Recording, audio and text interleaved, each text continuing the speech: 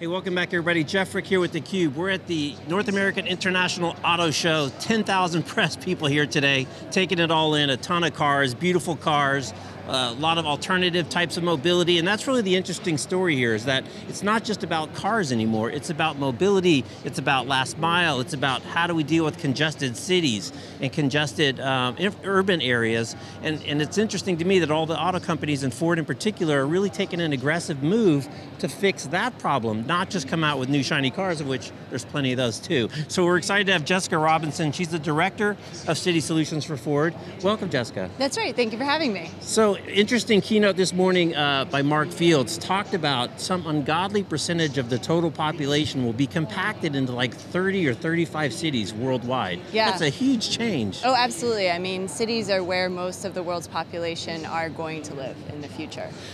And what's interesting to me, and we saw Mark's announcement with the bike service in San Francisco and the chariot service in San Francisco, is that the real aggressive move into mobility, not just the cars, and this whole kind of last mile issue, as well as, of course, autonomous vehicles, which is pretty exciting. Oh, no, absolutely, you're totally right. And for us, what's really exciting is these two services together in San Francisco enable a couple things. One is us to work more closely with the city and start to understand their pain points more acutely, but also it enables Ford to begin to stand up our own services as part of Ford Smart Mobility. Right.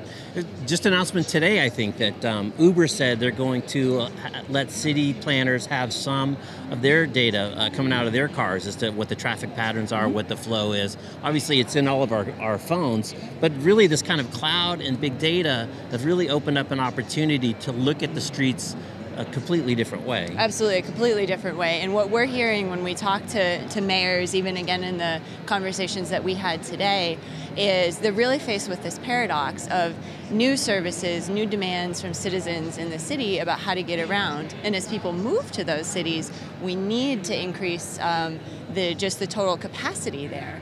But at the same time, our roads aren't growing. We know that if you expand roads, it doesn't necessarily improve flow.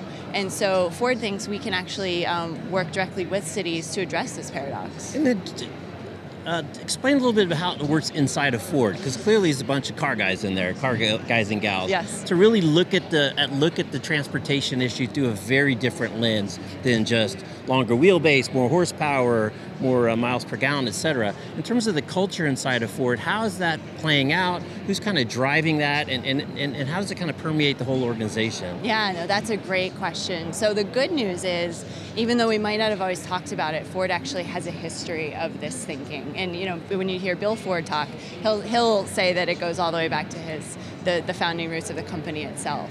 But we're moving from this stage of experiments in mobility all over the world to now saying, how do we actually put this in a scalable way to roll up? So again, the roots have been there for a really long time. But again, by setting up a separate business unit, it really enables us to focus on that. And that's the City Solutions Group, of which I'm a part. We, again, were set up specifically to have those conversations at the city level. So what are some of the things that you're doing that have nothing to do with rubber wheels and transmissions in terms of pushing these initiatives and helping cities do better with transportation? Sure, yeah. So you mentioned a couple in San Francisco. In September, we announced the acquisition of Chariot, which is a crowdsourced shuttle service to help people get to work more efficiently, again with the bike share as well. And I think what's important about that is there was a study that came out recently that one of those shuttle vehicles running around a city actually can take up to 25 cars off the road during a commute. So it is rubber, it is metal, but it actually is a completely different way about thinking how that vehicle plays out in the real world. Right.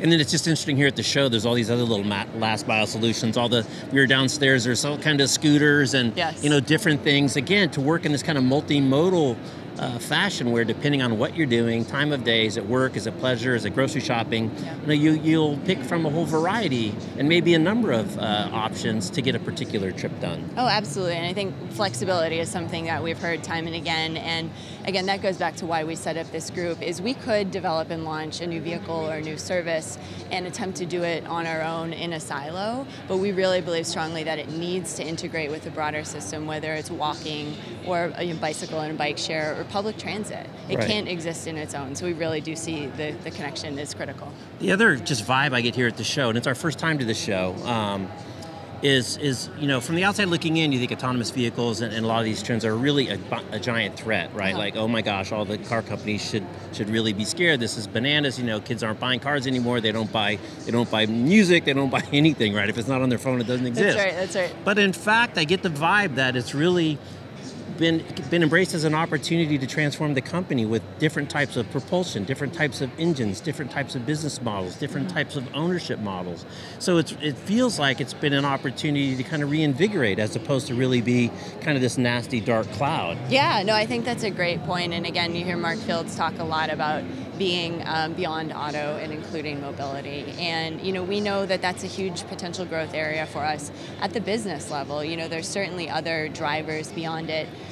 The work that we do reduces congestion and improves air quality. But at the end of the day, for the business, there's a $5.6 trillion transportation services industry that we barely participate in today. And so when you think about the long-term future of Ford Motor Company more broadly, it's a place we absolutely have to be. Right.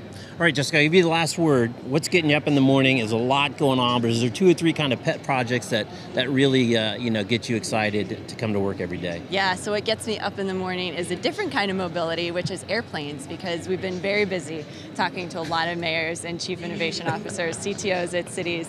And so our challenge really now is to take it forward and help grow this business. All right. Well, Jessica, thanks for taking a few minutes. I know you're super busy. Thanks.